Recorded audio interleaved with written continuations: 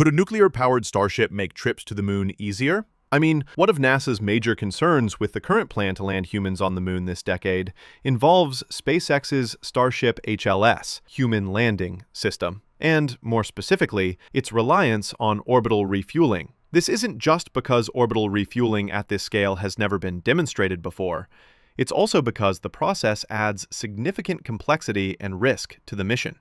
The main drawback of on-orbit refueling is that it requires a large number of additional launches. Instead of sending up a fully fueled vehicle in one go, the mission would rely on multiple tanker launches to gradually fill the lander's tanks in orbit. Each of these steps, launches, dockings, and fuel transfers, introduces another potential point of failure. While each individual operation may be reliable on its own, the cumulative risk increases as more steps are added. A second major concern is the limited operational lifetime of the orbital fuel depot. Several factors restrict how long it can remain viable: hardware durability, propellant boil-off over time, and the risk of damage from micrometeorites or orbital debris. Because of these constraints, there's a tight window in which all required elements, tanker launches, the crew vehicle, and the lander, must arrive and operate. Any delay or failure in this sequence could jeopardize the entire mission. That's when an idea occurred. What if we used a system that doesn't rely on orbital refueling at all? In past discussions, we've considered a nuclear-powered Starship, a variant equipped with a nuclear propulsion system designed to significantly reduce travel time to Mars. Naturally, such a system could bring major advantages to lunar missions as well. With greater efficiency and higher specific impulse,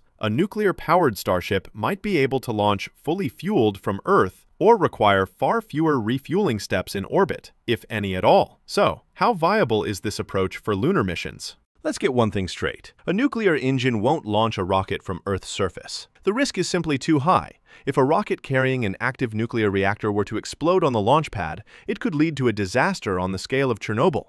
Instead, the plan would be to use a conventional chemical rocket to carry the nuclear-powered spacecraft into orbit. Only once safely in space would the nuclear reactor be activated. These reactors could provide a tremendous amount of energy, not only to drastically cut travel time to destinations like Mars, but also to support long-term human outposts on the Moon and beyond. It's estimated that the most effective setup for a nuclear-powered Starship would use a methane-fueled engine with a power density of 1,000 kilowatts per kilogram.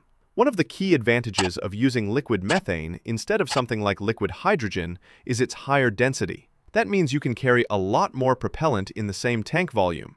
And more importantly, you don't need to redesign the existing Starship tanks. The same tanks that work for chemical propulsion can work for methane-fed nuclear engines too, which simplifies things. Of course, this doesn't mean you can just slap a nuclear engine onto Starship and call it a day. There are real challenges to work through. The nuclear version would still be the same 50-meter-tall steel vehicle launched by the Super Heavy booster. It would still rely on vacuum-optimized engines for space travel, smaller gimbaled engines for landing, and those large flaps to manage re-entry. But one big issue is radiation. Since this version of Starship would be crewed, shielding becomes a critical design priority. The problem is that the ship's shape isn't ideal for protecting people from a nuclear engine's radiation. Those big flaps, for example, could reflect radiation back toward the crew cabin at the top of the vehicle. It makes sense to retract them during engine burns to minimize that risk. Radiation that can't be avoided has to be blocked using something called shadow shielding. These are layers of different materials placed as close to the reactor or engine as possible, designed to absorb different types of radiation and create a protective shadow zone where the crew sits. It's not perfect, but it's how we manage the risk. In terms of performance, the numbers are impressive. A nuclear methane engine with 1,000 kilowatts per kilogram power density could reach a specific impulse of around 625 seconds. Each engine would deliver about 2,610 kilonewtons of thrust, while outputting 8 gigawatts of power. With its radiation shielding included, one engine would weigh about 8.4 tons. A set of 3 would produce 7,828 kilonewtons of thrust, and weigh roughly 24 tons combined. The standard methane tank holds 617 tons of propellant, and with an expanded landing reserve of 36 tons, the total initial mass of the nuclear Starship comes out to about 891.3 tons.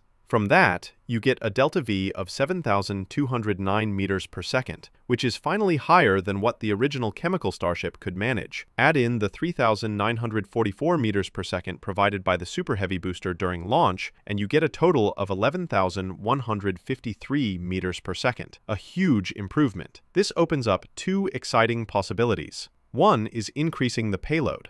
If you scale the engine thrust up to 9,128 kilonewtons, even though the engine mass increases to 29 tons, you could lift 245 tons of payload into orbit. That's more than double the current capacity. As a result, you'd only need 3 refueling flights to prep a Starship in low Earth orbit instead of 12, which makes the whole system much more efficient and less risky. The other option is to go lighter.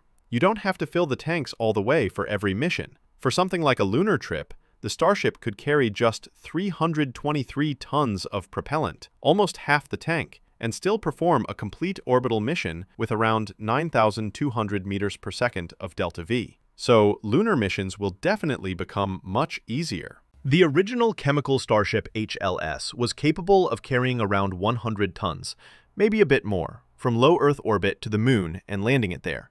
But there was a catch. It couldn't come back. Once it was on the lunar surface, that was the end of the mission for that vehicle. Now, if it carried no payload, it could technically make the round trip, go to the Moon, land, and return to low Earth orbit, but that's not particularly useful. A vehicle that only works without a payload isn't doing much for exploration or logistics. Now compare that to the methane nuclear Starship. In a one-way mission to the Moon, it could deliver up to 271 tons of payload, assuming it could land using its nuclear engines. But here's where it gets really interesting. The nuclear Starship could actually perform a full round-trip mission, fly from Earth orbit to the Moon, land, unload its payload, and return to Earth, all on its own, without needing refueling or a separate return vehicle.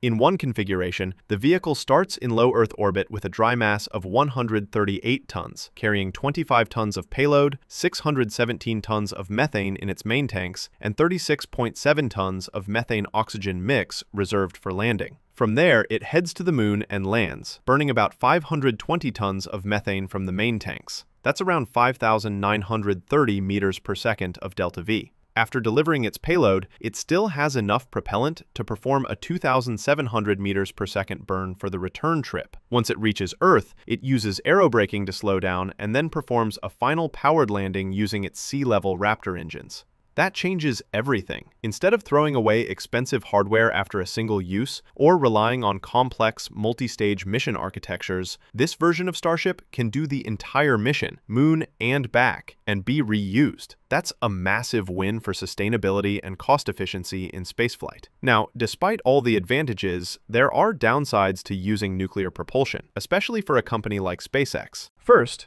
gaining access to nuclear technology would be a major challenge. SpaceX can't just build a nuclear rocket on its own. It would require direct government support, regulatory clearance, and likely years of collaboration with agencies like the Department of Energy and NASA.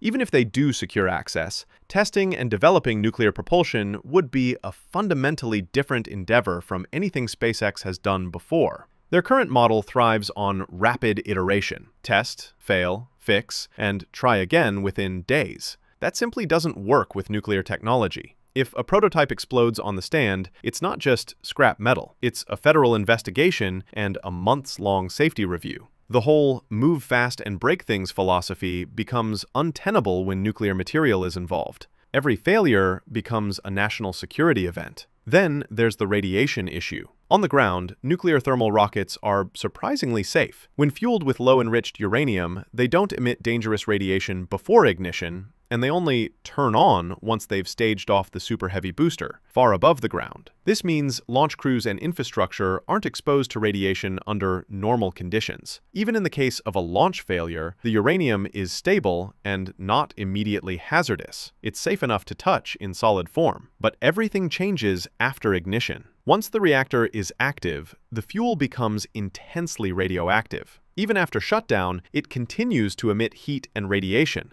up to 1% of the reactor's maximum power output. For these engines, that could mean several megawatts of residual energy. While this decays rapidly, the area around the engine remains dangerously radioactive, lethal for days, harmful for weeks. NASA estimates that a nuclear thermal engine doesn't return to a safe state for human interaction for about a month after operation. That delay directly conflicts with SpaceX's goal of rapid reusability. If a nuclear-powered upper stage returns to Earth shortly after delivering its payload, the engine will still be hot. Even if re-entry and landing are handled by chemical Raptor engines, the radioactive upper stage poses a serious challenge. Ground crews would need full radiation protection, refueling stations would require heavy shielding, and tasks like payload integration or booster restacking would become risky and complex. Honestly, many space exploration challenges, far beyond just rocket propulsion, require a reliable, high-density power source. For a specific class of missions, particularly long-duration operations on the Moon, nuclear power isn't just preferred, it's likely the only viable option. That's why acting NASA Administrator Sean Duffy has called for the development of a nuclear fission reactor, targeted for deployment on the lunar surface by 2030. This reactor will likely serve as the primary power supply for the first US-led moon base, enabling humans to stay on the surface for increasingly extended periods.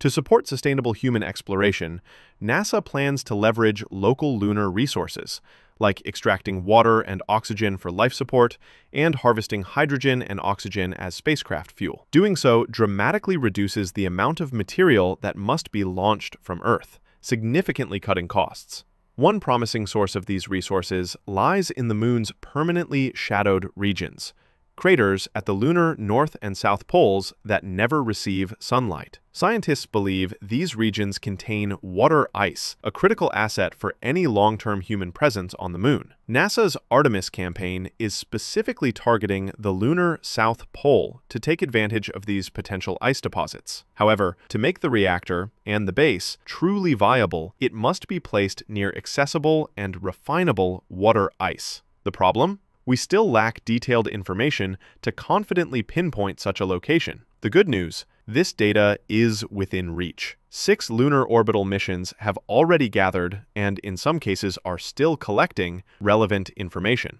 These datasets can help scientists identify the most promising locations where water ice exists, either on the surface or buried below. By analyzing the data in combination, researchers can identify hot prospects for water ice.